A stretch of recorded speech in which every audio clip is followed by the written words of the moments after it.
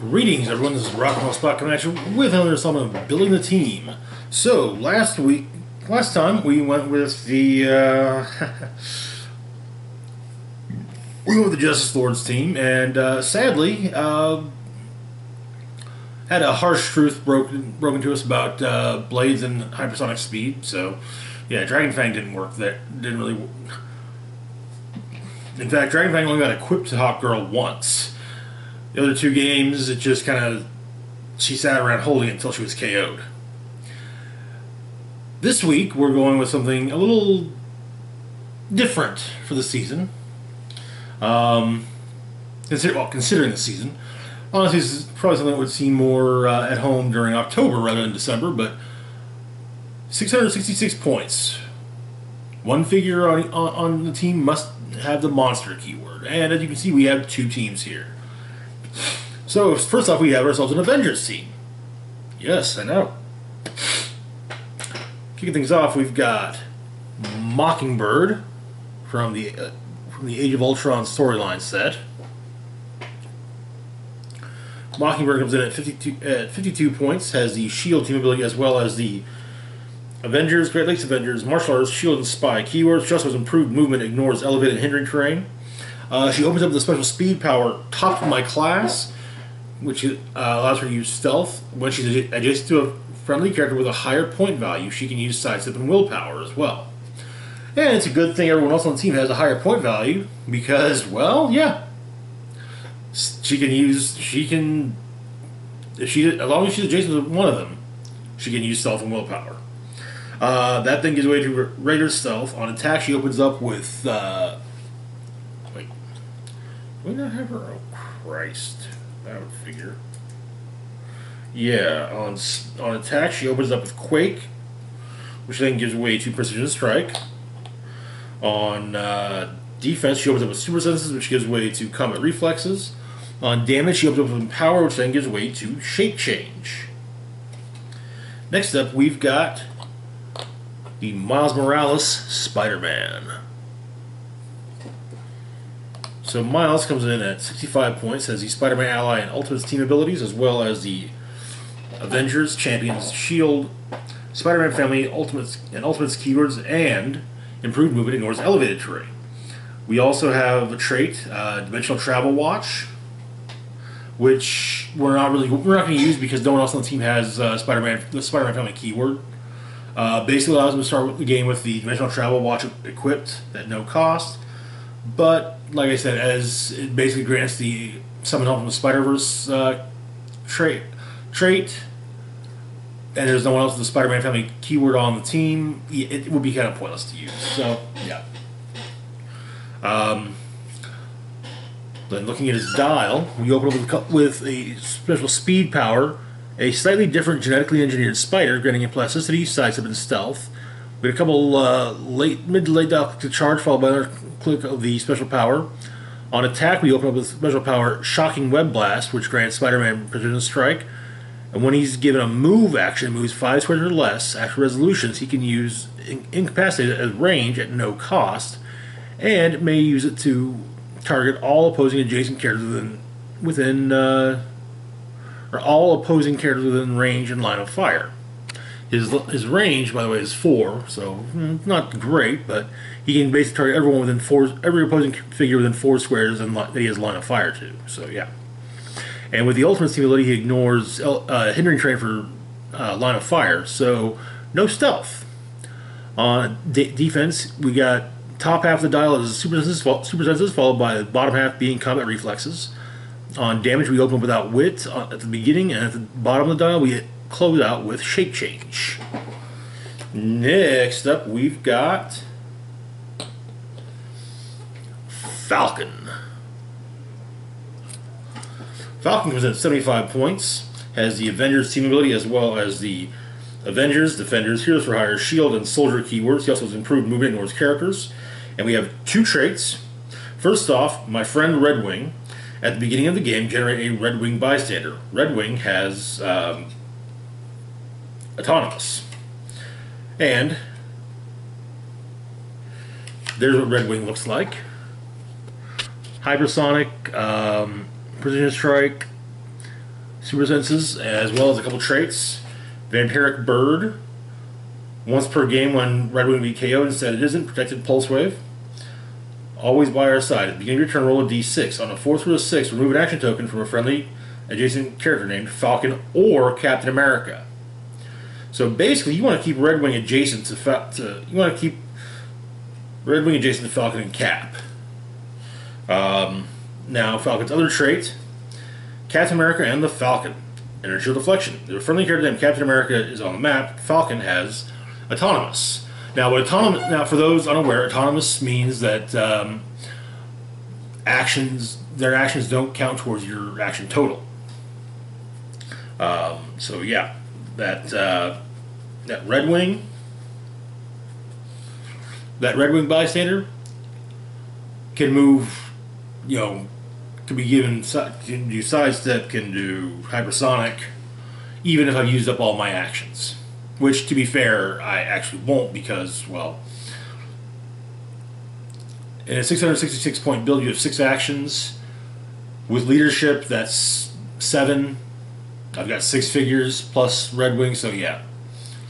Anyway, looking at Falcon's dial, we open up with on the top half of the dial, speed dial, we've got charge followed by the sidestep. On attack, we've got Quake for the top half and nothing on the bottom half.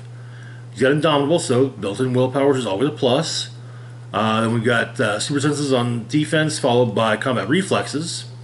Then we've got on damage, we have a special power. I learned from the best. Close combat expert as close, meaning he can use close combat expert in conjunction with charge.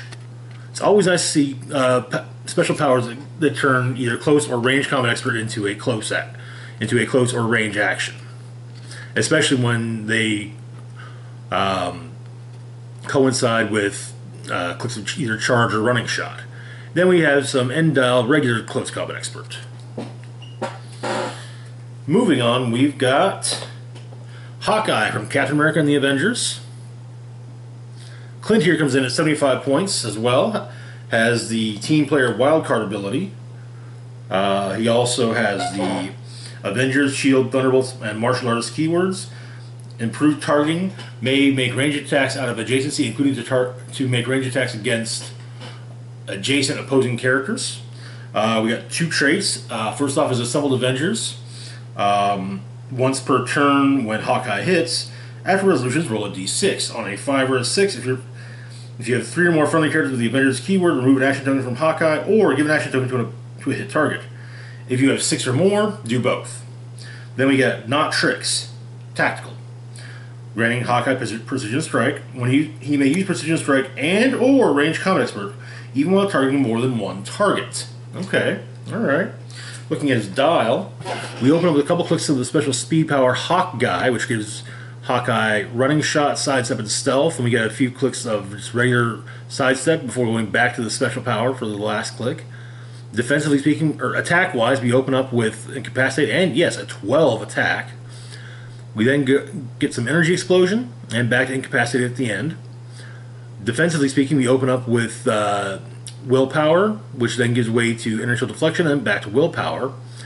On damage, we open up with a couple clicks of Leadership and 4 clicks, a whopping 4 clicks of Range Combat Expert. And those Range Combat Expert clicks are all on clicks where he's got Sidestep. Now, yeah, one of those he also has Running Shot, but to be fair, at that point, you probably want to say, screw it, we're going with Range Combat Expert. Next up, we've got Captain America, also from Captain America and the Avengers. Cap here comes in at 85 points, has the Avengers team ability as well as the Avengers, Shield, and Soldier keywords. We've also got improved movement, ignores elevated or hindering terrain and characters. He has the Assembled Avengers trait, same as Hawkeye, as well as the Living Legend trait. The first time each game that Cap would be KO'd, instead turn him into his last non-KO click, then roll a d6 and heal him equal to half the result. Protected Pulse Wave. Now, normally, Pulse Wave deals its damage and ignores all other game effects. So if you single target Pulse Wave someone with invincible, it ignores the invincible. Whereas invincible, for example, does state that a character with invincible can take no more than 3 damage from an attack. Well, Pulse Wave ignores that. So if you got, say, a 5 damage Pulse Wave, someone doing a single target Pulse Wave for 5 damage, yeah, it's going to eat right through. A stop click will still work. If you hit a stop click after less than 5, yeah, okay, that'll do the trick. But yeah, otherwise, it has to be 5 damage straight through. But when something is protected Pulse Wave, then that means that it does not, that it still works, and that is one such thing. Looking at Cap's dial, we open up with a couple clicks of running shot, followed by a click of sidestep, then a couple clicks of charge, and back to sidestep at the end. We get some mid precision strike on attack. We get some early dial precision strike, followed by some mid to late dial quake. He's got Indomitable. Opens up with a click of Impervious on defense, followed by a couple clicks of Energy Deflection, followed by a few clicks of Combat Reflexes. On damage, we open up a special power. Let's finish this, Avengers. Leadership. When Captain Wrecker rolls a 6 for leadership or the Assembled Avengers trait, until your next turn, friendly characters can't have their combat values negatively modified. Okay. This then gives way to a few clicks of just close combat expert. And now we've got our monster. An old favorite we haven't seen for quite some time. Hulk from the Avengers Age of Ultron movie set at his full 300 points. So yeah, like I said, Hulk comes in at his full 300, has the Avengers Brute and Monster keywords. He also has 3 traits. Avengers Assemble, not to be confused with Assembled Avengers, it's very different traits. When Hulk hits one or more characters with an attack and action is resolved, the opposing player chooses to deal one target 1 unavoidable damage and give it an action token, or put an anger token on this card. Next, Fueled by Anger. Hulk can use Colossal Stamina. When he has 2 action tokens and is given a non-free action, you may remove any number of anger tokens from this card and roll a d6. That can't be re-rolled, increasing the result by 1 for each token removed. On a result of 5 or 6, Hulk is dealt unavoidable damage from Colossal Stamina for this action. Finally, Enormous Green Monster. Hulk can use Battle Fury. Each time Hulk takes damage from an opponent's attack, or one of his power combat abilities is countered, put an anger token on this card. So yeah, whenever he's the target about wit, yeah, he just gets it. It just makes him matter. Looking at his dial, we open up with some charge. Oh, he also has the Avengers Initiative team ability, which grants him improved movement and targeting. Ignores hindering terrain. Targeting's not that big of a deal. The movement kind of is. But yeah, on speed, the only power he has there is charge. I don't think he has it for the entirety of the dial, but he does have it at various points.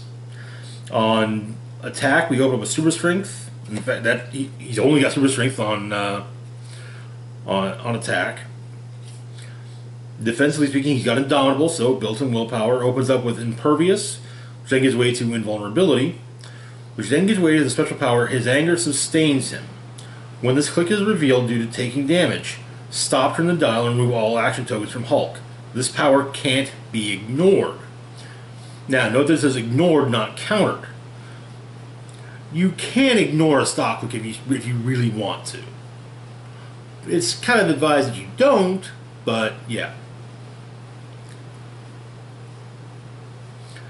And then on damage, we have a special power that coincides with his Anger Sustains Him power. He only leaves rubble. Hulk can use Invincible and Regeneration. When he uses Regeneration, you may remove any number of anger tokens from this card. If you do, the d6 roll can't be re-rolled, and you may increase the result by 1 for each token removed. Okay, alright. We've also got a few objects to make it a little easier. We're not at the full 666. I think we're actually a couple points shy. But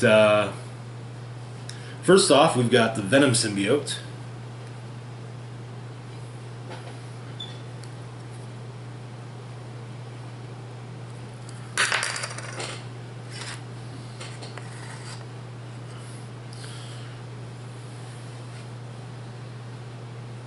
The Venom symbiote costs 4 points, gives the equipped character plasticity and shape change and the ability to automatically break away. It will likely be going on Spider-Man, though Falcon's kind of a thought for that too. In fact, I'm kind of thinking Falcon might just plain get it. Next up, we've got another standby, the Beetle Pod, which costs 8 points. Grants the flight ability, toughness, and speed +2, and will be ideally going on Hawkeye. Now, you've probably been looking at this big boy here and wondering just what the deal is there.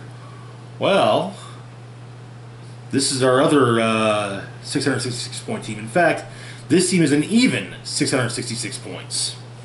It's a generic theme team, not a name theme team, so I get no theme probs.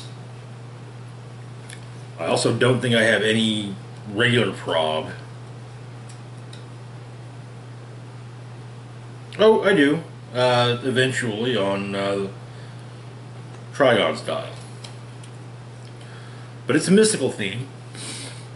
So we'll start off with Trigon's followers. We've got a couple of the Black Cat generic from World's Finest. These come in at 13 points. They are tiny. Have the animal and mystical keywords as well. We've also got improved movement, ignores hindering training characters. We got a trait, when a black cat crosses your path, once per turn when a black cat moves through a square occupied by an opposing character, give that character a bad luck token. Okay. Well, looking at the dial itself, we've got stealth on speed, super senses on defense, and a special power on damage. Bad luck follows.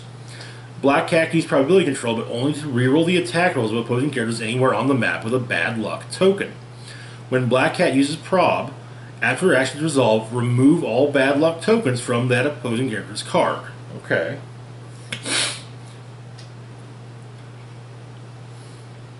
And sadly, speed values aren't entirely high on those, but as they're tiny, they can be carried, so it balances out.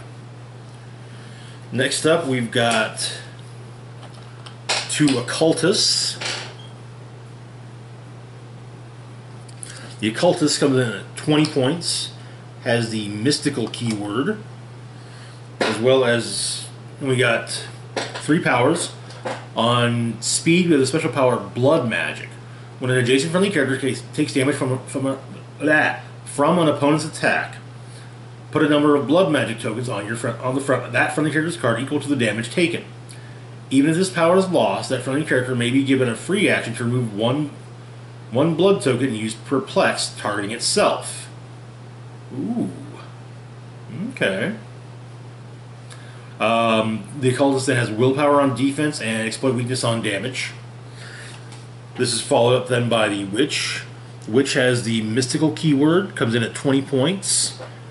We got some sidestep, followed by phasing teleport for speed. We got, 2 powers. 2 powers for one section. Okay. Inertial deflection on defense, and on damage we've got Dark Lightning, which can use enhancement, a unique modifier. When a friendly character with the mystical keyword makes a ranged combat attack, modify their attack value by +1. Now, the thing with that is obviously that you can only, even though all 3 will be adjacent to Trigon, he can only get the attack bonus from one of them. So, yeah. Next up, we have ourselves a Warlock. Like the Witch, Warlock comes in at 20 points, has the mystical keyword. Then we've got phasing teleport on speed, followed by sidestep. So again, reverse order, same 2 powers, just in reverse order. On defense, we've got combat reflexes. Then on damage, we've got a special power, Battle Magic. Warlock can use Empower. Unique modifier, it's the same as the Witch's special power, or unique modifier, only for close attacks instead of range attacks. Finally, we've got Trigon himself.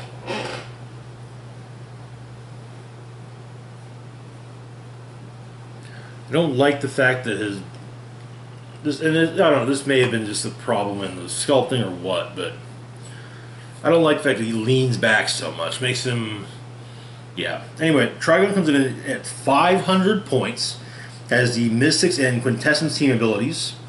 Quintessence, it's the same as Power Cosmic, Willpower and Protected Outwit. Mystics, whenever damage is dealt to him, the attacker takes one penetrating damage. We then get a trait, where do you think your power comes from?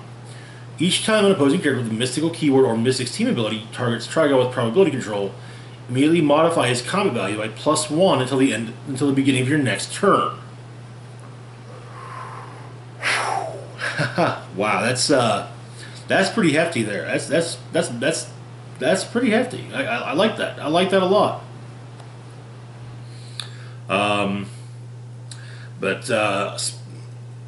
Power. Looking at the dial, on speed we open with Running Shot, followed by Mind Control, followed by Charge, followed by Facing Teleport. On attack, open with the special power. Yes, we do. We open with the special power Reality Warp.